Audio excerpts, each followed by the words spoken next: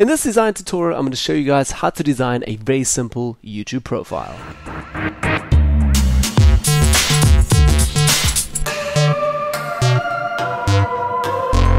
So hi guys, and welcome back to a new Photoshop design tutorial. My name is Manny, and in this tutorial I'm going to teach you guys how to design your own simple YouTube profile. I've recently created a big YouTube course explaining how I make good money with YouTube and have success in growing subscribers on Udemy, and you guys can also take this course right away if you want. And I've got, for all my loyal subscribers here on my Tronics channel here, I've got a coupon code going minus 70% off the price. So again, use the coupon code TronicsDesign in that course, and it will give you hopefully success and bring you more money for your YouTube channel.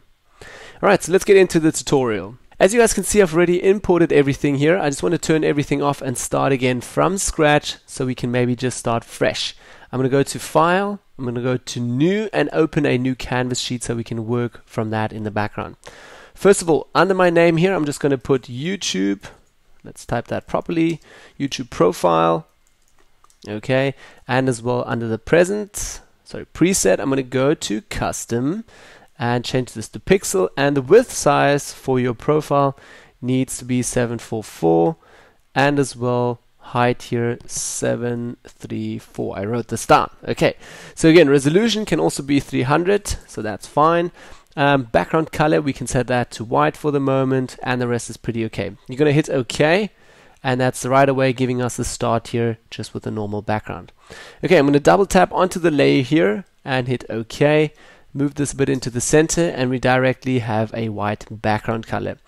Now, my first idea is to keep this YouTube profile very, very simple. My whole channel and everything is renamed to YouTube course, so maybe I should actually just add something simple, already giving it away in the profile picture. So saying YouTube course, so it's maybe just a YouTube play button, and at the bottom course. So even if my YouTube profile picture is very small for the commenting section, you will still recognize, because it's firstly red, it's going to point out, secondly it's going to have the YouTube sign in it, and it's going to say course. So if you count all these steps together, it's YouTube course. Okay, so let's do that. So I went online and I found this image over here, which is basically just a YouTube logo. So you can just go into Google, YouTube logo, and I found this directly, and it has a pretty good size actually. So I'm going to move that into the center here. Maybe let's press Command T. I'm working with a Mac, so if you're a Windows user, please press Control when I say Command. So Command T, which transforms it now. We can hold Shift on the keyboard and take a little anchor point here in the corner. Hold Shift so it's equally expanding, and make this a bit bigger. Okay, let's accept that from the top. And I'm going to move this a little bit into the center still, like here. Great. So first of all, what I want to do is just steal the red color here. So very simple as well. Our layer here is still a smart object. Double tap, basically right click, and just say rasterize this layer. Okay, so now what I want to do is take the marking tool on the left hand side in our tool panel here. Just select the complete canvas with this, and very simply again create a new layer. You can also do so via here, the button at the bottom. Just select that, and I'm going to hit right click into my canvas again and fill this selection up now with a red foreground color. So again, fill it up, just hit fill down here, go to contents. We're going to select under contents the color, and I'm going to select here just the red color from this picture actually. Hit OK and OK, and directly we have a red background. Great, so already pointing out it's going to be great. I'm going to press Command D, get out of the selection, and first of all also turn off this layer. Okay, select also this layer again, YouTube layer. I'm going to take the magic wand tool over here, just select the normal magic wand, and I'm going to select basically just the background here from the YouTube sign. Select it, it will make a perfect selection around the white area. I'm going to press Command C and Command V, so duplicate paste that. As you guys can see, we've got a new layer down here. I'm going to move that up to the top and switch on the red again. So now we've just got the background here, or basically the play button from YouTube, which is already recognizable. A lot of people will know what this is. But what I've already can see here, if I just turn this off again, on here it has a bit of shade. So I want to add the shade again to my play button as well.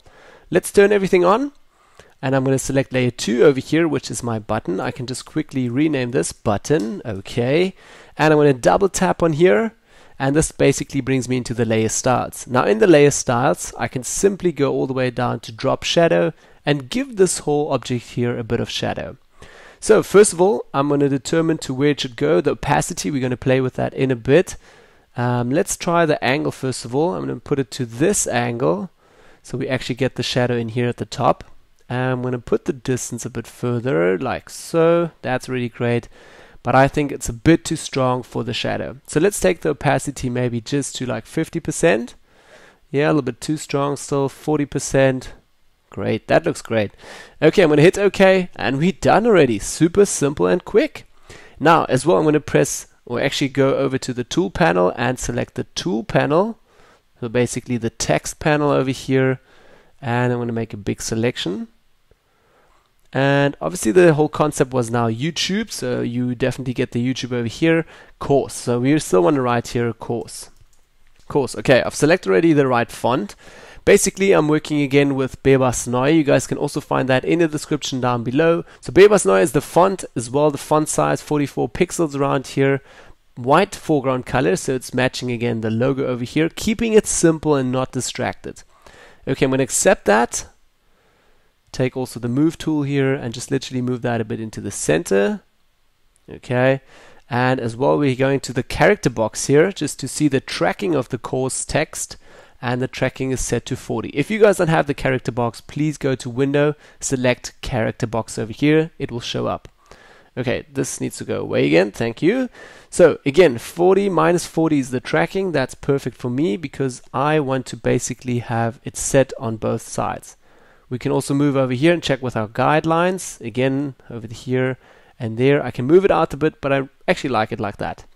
Maybe I'm going to just with my cursors and the move tool, move it a bit into the center still. Great. Next step, again, I want to copy the shade here. So go to the button layer, hit right click, say copy layer style, go back to course, right click, and paste that as well. So the course also gets this nice shadow. So great, that's it.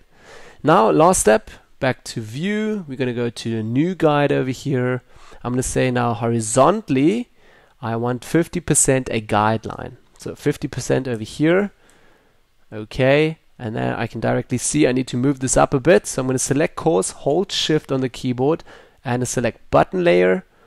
Take your move tool, and literally just with your cursors you can also move that up, or if you want to take your mouse, move that up a bit higher. So I'm kind of looking at this distance and this distance, bit lazy here with calculating a bit more with the guidelines, but that's pretty good so far.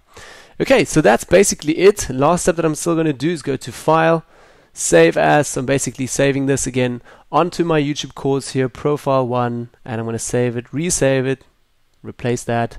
Great, quality 12, that's perfect, and I've saved it. So yeah, that's basically it, guys. If you want to see more about this, also have a look in my YouTube course on Udemy. I've linked it again in the description down below. I hope you guys found this helpful. It's super quick and easy. In my YouTube course, I talk way more about all the concepts and why I do certain things for YouTube. So if you want to check that out, go ahead over there. Thanks again for watching, guys, and I'll see you all in the next tutorial. Bye-bye.